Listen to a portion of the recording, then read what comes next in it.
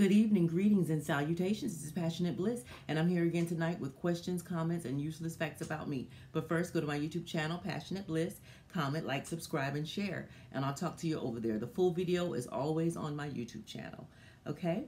The questions that I have tonight actually stemmed from a couple of dates I went on this month, and my questions were these.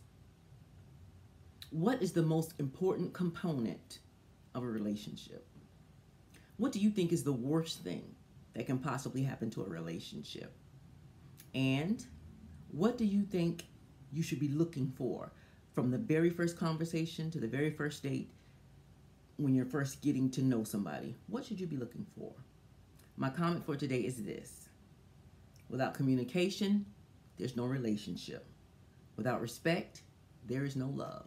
And without trust, there's no reason to continue. Okay, useless facts about me. My answers to these questions. I have always thought that kindness was the most important thing in a relationship because I see it lacking so much in relationships today. But I might have to go ahead and revise that after this month to communication. The worst thing that I think can happen to a relationship is for people to grow apart, to lose that excitement, that feeling that you had when you first met them and you always wanted to talk to them. You always wanted to be around them.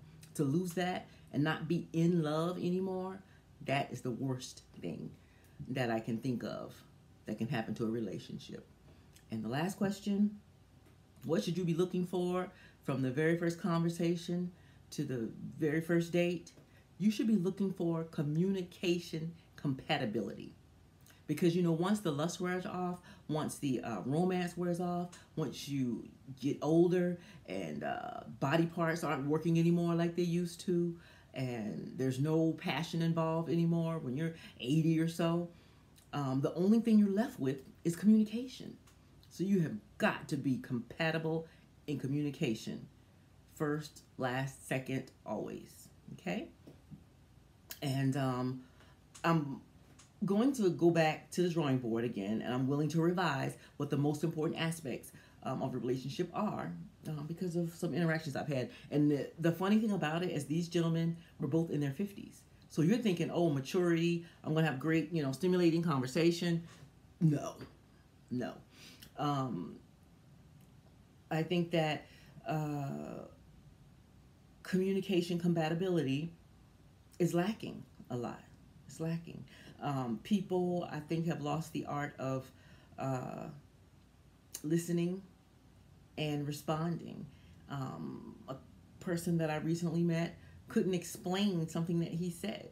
He said it's an opinion. People shouldn't have to explain their opinion. Well, that's called communication, So am I to understand that people are saying things and not explaining why they said it?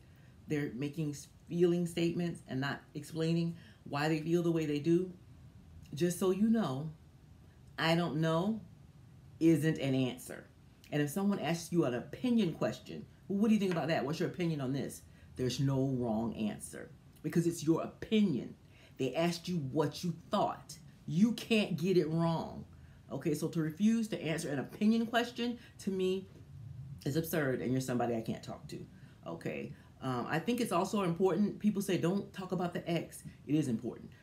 And I usually ask them about their ex because if he calls her a bitch, it's not going to be long before he calls you a bitch.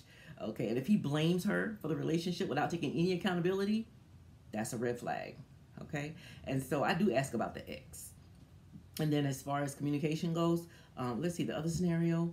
This person didn't like the setup of the communication, and so he shut down and refused to communicate anymore. So if you're going to shut down and refuse to communicate over a conversation that isn't even important, it's lighthearted, it's fun, and you're going to shut down, that's a communication incompatibility. If he's going to shut down and cut off the conversation for something little, what is he going to do when it's something big?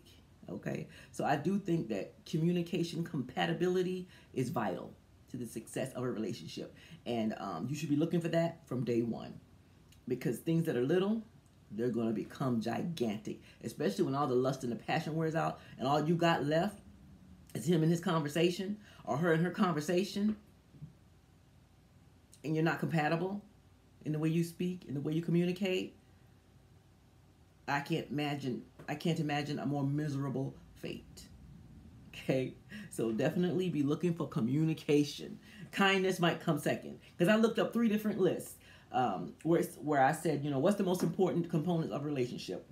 Okay, there were lots of things. There was, let's see, communication, trust, respect, loyalty, honesty, compromise.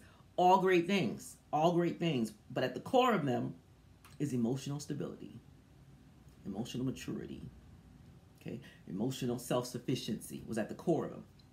But every one of those lists, and actually I looked at more than 3. I looked at maybe about 5.